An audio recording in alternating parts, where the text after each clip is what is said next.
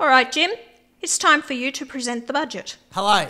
Now, I've taken this budget very seriously. I've worked very hard, but I'm pleased to say that I will be able to return the budget to balance within 9 years. No,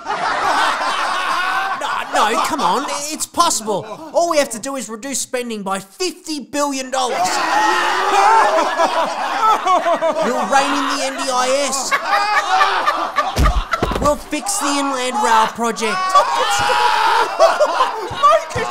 Labor will be fiscally responsible. Oh, now that is ridiculous. And I will get the budget back to surplus. Hey, now, come on. That's my joke. No, look, come on. It's all here. Have you accounted for the voice? He hasn't accounted for the voice.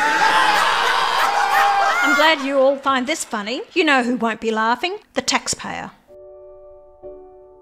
Jim, come on. Don't beat yourself up, mate. It was your first budget. Oh, Anthony, I don't want to be a treasurer anymore. Don't say that, Jim. It's just the economy. No, that was amazing. I think I found my calling. I want to be a stand-up comedian. Oh, Jim. So I don't know if you've heard about this housing crisis, not enough houses. How are we going to fix that? Let's bring in 715,000 more immigrants, hey? What do you reckon? That'll fix it? And then we promised to lower power bills. That was a lie. Knock, knock. Who's there? The bank. We've come to repossess your property because you've defaulted on your mortgage as a result of interest rates being out of control.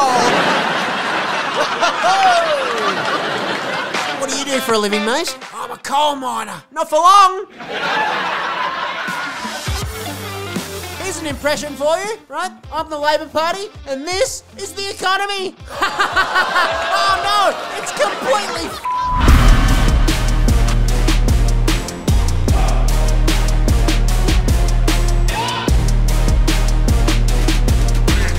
authorised by D. Huxium for Pauline Hanson's One Nation Brisbane.